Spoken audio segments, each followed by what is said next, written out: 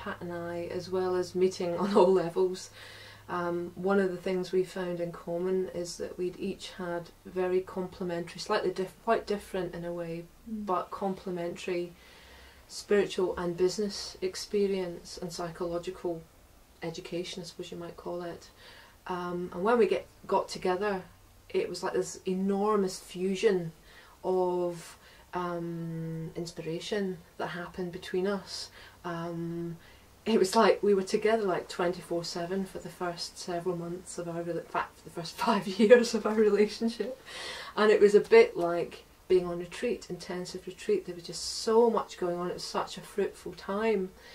One of the things that happened to me was I realised I needed to let go of my ordination and let go of all formal connection with a religion and open up to something much more universal, which in fact I'd always been connected with. But I guess I just hadn't quite had the perspective to realise that I didn't need to be attached to a particular religion or spiritual tradition in order to practice. But I was able to do that through this fusion and inspirational time that I had with Pat. So I did decide to resign my ordination. Simultaneously with that, we realised that we wanted to put out a body of work together, and we referred to it as our baby. And for some time we didn't quite know what to call it or how to call it even. We just knew that we had an offering that we wanted to give.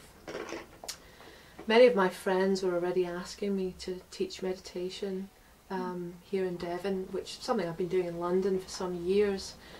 And again, I just didn't feel I wanted to be teaching meditation as an ordained Buddhist. I felt I wanted to be teaching it as, you know, a fresh, independent voice, really. And so I did make the decision to resign my ordination, which was very elegantly done and happily done. With a lot of gratitude for the years I spent with that order.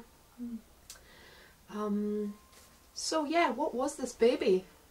What was this baby that we wanted to offer with this fusion? I was going through a time of I think something to do with resigning the ordination and letting go of being in a community allowed a lot more spiritual fruit to come through me, and I actually became very visionary and mystical for a few months. I had quite a lot of visionary experiences, and I think what was happening was I was opening up to my intuition and my inner world with a lot more confidence, rather than trying to thrust it into tight parameters of defined religion and religious experience. And so we felt that there was something we could do with all this fruit. And one of our friends said to us, sounds like you might be life coaches. And we said, what's life coaching? Because that was, well, I don't know, 10 years ago. In the UK, life coaching hadn't really kind of broken. It certainly has now, and it certainly had in the States by then. So we found out what life coaching was all about.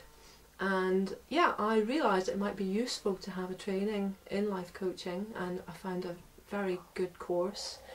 And there was a bit of a miracle around that, because I've been researching all these courses, and I happened to phone this college who happened to be just enrolling their very first ever life coaching trainees, and they just happened to be offering the course free of charge, which was amazing. So I took that as an immense yes, and I dived into that course.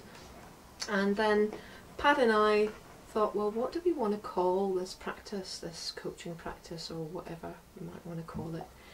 And I always had the word thrive going as a juicy word, and I said, what about calling it Thrive? And Pat said, no, what about the craft of thriving? And so we've called it Thrivecraft. It's the practical ways, the art and science of how to thrive. And so we've brought together all my psychology, because I did do a psychology degree back when I was a student, a teenage student. Then I had all my spiritual training, you might call it, and then I did my life coaching training. So Thrivecraft became the vehicle for all that, and all of Pat's stuff as well. And I began to coach people one-to-one, and also to run groups and courses.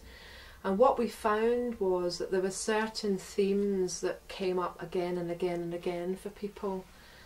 One, of course, is love and relationships. It's people looking for the right relationship, or they want to improve the one they've got, or they need to learn if they need to let go of the relationship they're in. So that became one branch of our work, love and relationships, and we've ended up running courses called Get Ready for Love, which have been very popular and very fun. Another branch of work, something about taughtness. There's a lot of incomers, like I explained, and a lot of creatives and entrepreneurs, and many people are artists or therapists or green ecologists, and they come to this part of the world with their dream, and they want to set up a business or a project, and they find that they don't actually have maybe the business skills to carry it through. Because I had such good business training with the Right Livelihood businesses in London, I was able to craft together, and Pat has business training as well, business management background. We were able to craft together some courses for these people, who are mostly our clients already, called Mind Your Own Business.